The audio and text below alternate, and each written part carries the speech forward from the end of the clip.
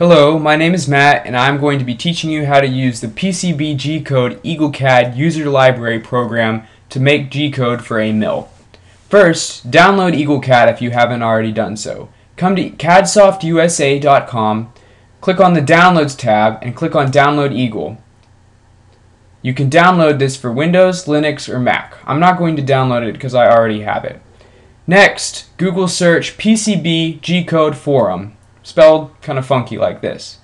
You're going to need to download the user library program used for making the G-code. Click on Software, then click on Downloads, then click on Release 3.6.04 for Eagle 5 and 6. Download the attachment, and whenever it's finished downloading, extract it to a good location. I have saved it to my documents right here. We'll come back to that later. Next, open EagleCAD. Should come to the control panel. Go to Options, Directories, User Language Programs. Now under this tab, take the location of the extracted folder and put it here. Now don't do what I did the first time and put some random folder in here. Just select the outside folder layer, okay? Press OK.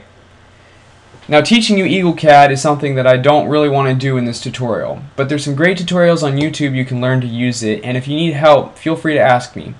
I have already made a board that I'm going to be using for this tutorial.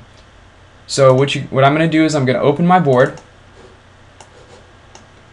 and this is what it looks like when you finish making a board in EagleCAD. This one's a little bit complex, but we can work it. So now in order to make G-code for this board, we're going to go File, Run, and then we're going to go to Documents or wherever we saved it, go to PCB-gcode, double click that, then double click on PCB-gcode Setup. This will bring up this little GUI here that will help you set up your PCB-gcode files. Okay, so first of all, this will generate up to 4 files. It will generate the top and bottom traces and then the top and bottom drills. The outlines are the traces that are going to be cut out, and the drills are the through holes for components. You can also mirror the bottom if that's what you need to do. First checkbox here, Show Preview, will bring up a preview window whenever you render the board. This is extremely useful. Leave this checked. You can do spot drill holes, and just leave that checked. The isolation determines the width between the traces. So the minimum isolation you want to be about this, and the maximum isolation you want it to be about this. That's 0.001 and 0.02 if you can't tell. It's important not to make the minimum isolation too small, or else your bit may actually obliterate your PCB traces if it's too thick. It's important not to make the maximum too large, or else you might end up doing 13 or 14 passes, which will take all day. The step size is the distance between your traces and should ideally be 1/2 to 2/3 of your etching tool diameter. This is where your etching tool diameter goes. I use a 0.01 millimeter V-bit mill. So right now it says 0.019. This should be 0.0025. Next, under the Machine tab, this gives us some options for the actual milling machine itself. First of all, the units are in inches. Well, for my machine at least. So select inches. Most CNC machines are in inches.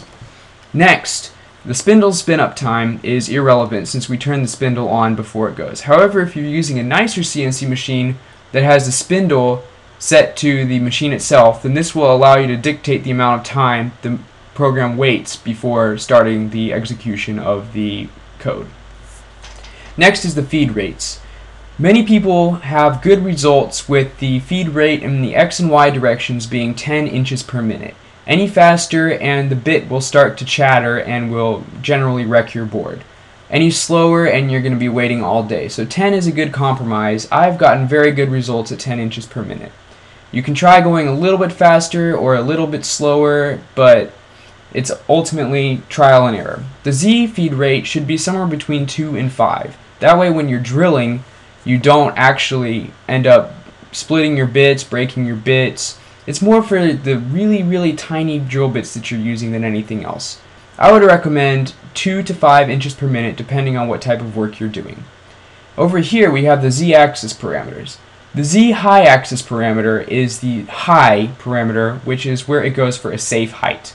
I have it set at 1/2 inch, but you can set this 2 inches, 6 inches, however high you want. It will go there when the program is finished running. The Z-up height is the height that the axis will go to whenever it's jogging. In other words, when it's not actually milling and it's going fast, it will go to this height. This is usually set between 0.1 and 0.2 inches. That way it doesn't have to go up so high in order to go all the way across the board. The Z down height is the depth that your milling traces will be. The default height is generally pretty good. The drill depth height should be set equal to the thickness of your PCB. If it's too small, the drill won't go all the way through. If it's too large, you're going to drill into your table. The drill dwell is the amount of time that the mill will spend at the bottom of the hole. Leave this a default unless you're absolutely sure that you're going to be having trouble with sawdust in your holes, in which case you may increase it slightly.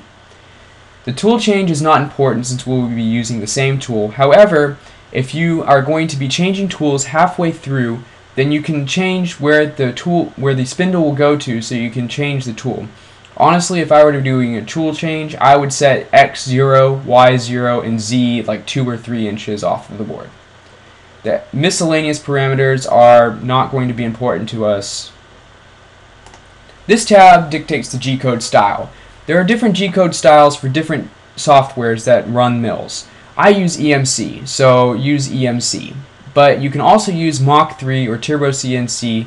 This one right here generally works with homemade stuff pretty well. So just select EMC and you'll get good results. G-code options tab has got a bunch of random stuff that they didn't have room to put under any of the other tabs. Right here you have the file comments. These are comments that go in the G-code file that let you know when this was generated, how it was generated, what it's on there, all that other stuff.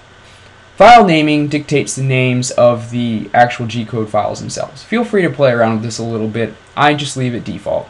Other options include some other things that are for a mill. For example, compact G-code or use simple drill code. These we can all just leave as defaults. Make sure that if you are going to be milling something in the Y plane to the X plane, that you flip the board in Y instead of X, but that's very rare for that to happen. The next tab is titled Plugins. I do not have any plugins installed on mine. This right here is just a calculator. I have no use for it, so I'm going to skip it. Right here in the other tab, you can reset to the factory defaults if you mess something up terribly. So what you can do now is you can click Accept. That will save all of these configuration parameters to a configuration file that EagleCAD will use every time you generate G-code. If you click Accept and Make My Board, it will save the parameters to the configuration file, and then it will render the image of your board if you have the Show Preview checked, and then generate your G-code files. I'm going to click Accept and Make My Board. It generally takes a minute or so for it to generate the board, depending on how many traces you have, how thick they are, and what components you have where. It will also show some funny little graphics while it's trying to render.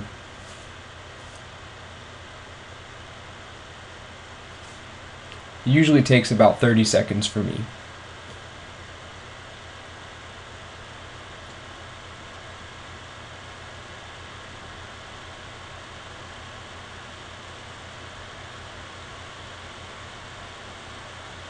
When it's finally finished, it will pop up a little preview opened in the other window there.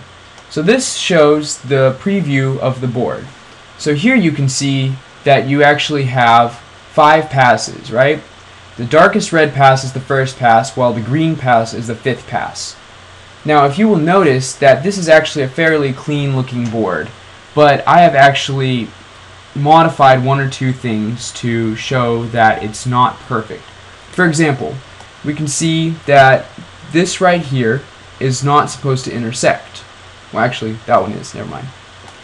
This right here is not supposed to intersect the ground plane, but it does anyway. You can see it's trying to get right around there, but it can't quite do it.